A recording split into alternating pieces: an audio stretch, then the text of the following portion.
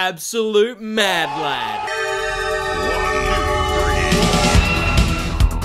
Hey everybody, welcome back to the channel, and yes, that's right, some things here are a little bit different in more ways than one. I was on holidays in Japan, and I also spent about 2 weeks moving house, so we're finally set up, everything's ready to go, and something else happened as well that I might touch on just quickly before we jump into today's video. One of my videos, for some reason, went semi-viral, I guess. Like, somebody had watched my ASMR video and they turned it into a meme and they posted it on Reddit, and when memes are on Reddit, people see them, and a week later, here we are, and yeah, I can't really believe it, actually. It all happened very, very quickly, but everybody's been really, really nice to me over this week, and I'm very grateful for all my new subs, all my new viewers, so welcome to the channel if you are new. Hopefully you guys stick around and enjoy the content that I can provide to you, and hopefully we can all have a little bit of a laugh together. But if this is the video that sends you way over the edge and you said, no, that's it, I want out, this was a bad idea, I don't blame you, and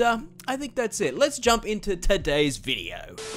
One of the biggest channels on YouTube that a lot of you might know is 5-Minute Crafts. Fun DIY projects, craft, experience the joy of doing it yourself, official channel. But today I noticed something very, very, very concerning, and we need to address it right now. It seems to me that 5-Minute Crafts is actually telling the youth of today that you don't have to study.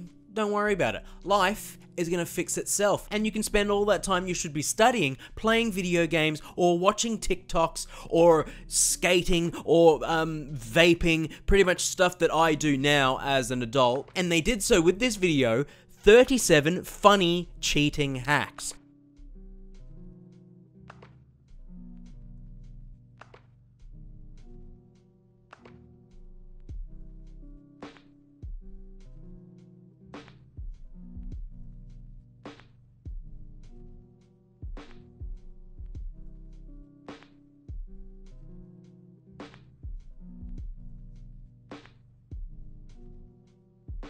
So dumb. It's so dumb. It's so dumb. It's so dumb. Okay, son, how's your studying going? Yeah. Why is your iPhone floating? Why is your phone attached to this string that's attached to the door? Bruh. What are you doing?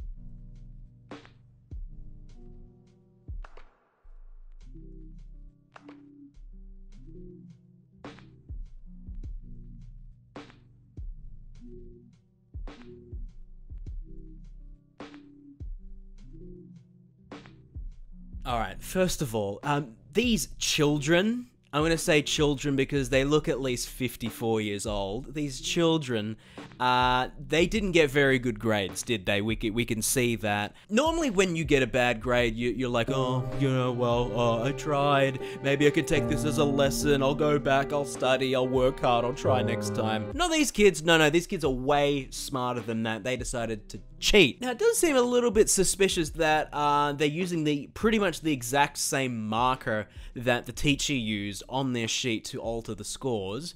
So a little bit fishy there. And number two, I feel like this is only really done so the kids can take their test home, show the parents, and the parents won't make them sleep outside or do dishes for the next 47 years. Because I feel like the teacher already knows what their marks are. The teacher already knows.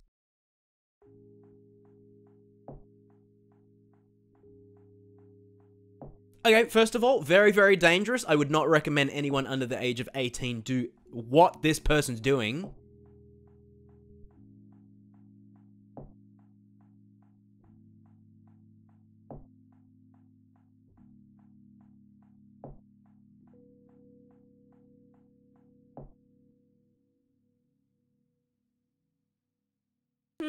I like the idea, but I feel like you're gonna get caught cheating straight away. You've gotta, like, pull something out of your pen and hope that no one sees you. Like, is that actually realistic? I don't know. I don't know.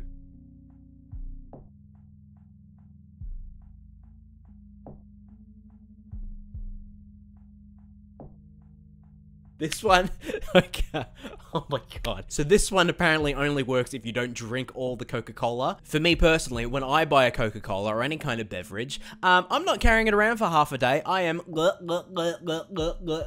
guzzling that down so quick that I would have no use for this one at all. And also, I'm pretty sure you can still see the writing on the bottle, even with the black, delicious, sugary liquid inside. So if you're a Mountain Dew drinker, or you're like me, you like to stay hydrated and you stay on that H2O grind, sorry, I guess you've got no choice but to actually learn.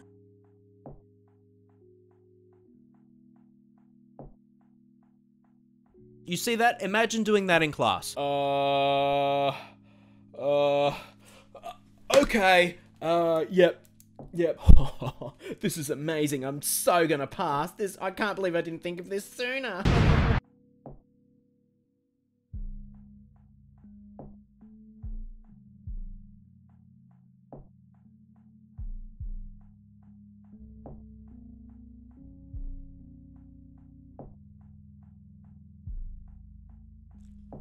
Excuse me, Timmy. Just a quick question. Are we in the box cutting class?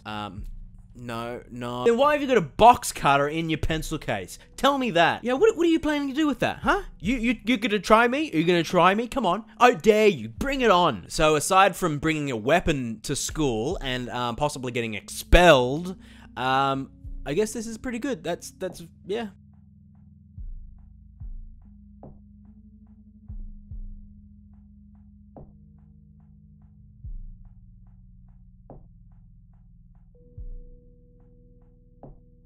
Look, this one I'm not too mad about, to be honest. This one kind of makes sense because it's very inconspicuous. So you can literally just go, oh. It's very low risk, high reward, whereas some of the others are like, the risk is like up here and the reward is like expulsion or Alcatraz.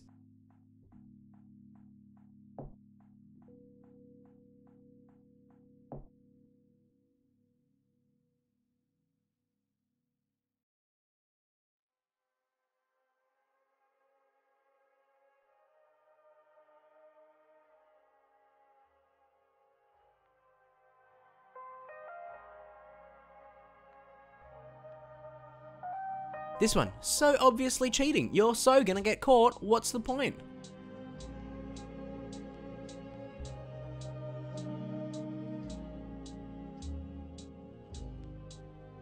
Like, what kind of cheating was going on there? You put your bag on a chair. What?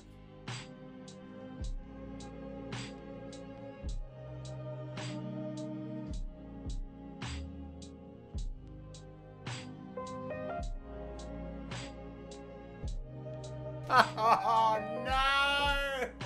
Oh. Okay. So the hack itself, great. That's one of the oldest cheating hacks in the book. We've seen that plenty of times. Oh, in the book.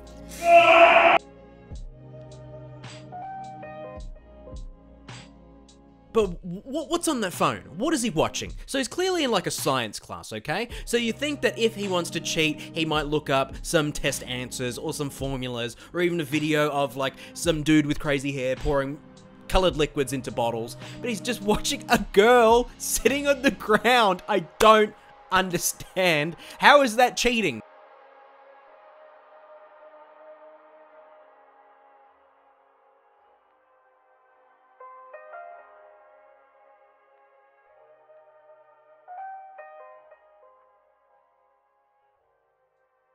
And again, it's the same thing. The teacher's going to be like, oh, hang on, I didn't write that. Look, see, I've got a record of it. You've cheated. You're out of the school. Go.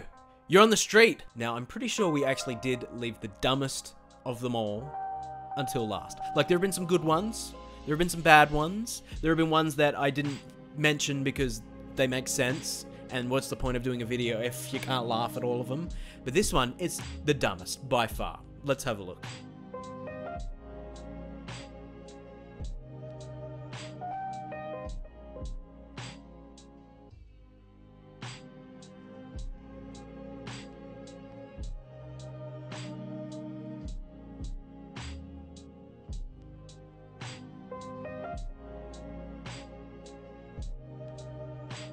Hey bro, do you know that they make sharpeners that have those little compartments that hold the shavings in them anyway, and they're not made out of a matchbox? Also, who uses matches?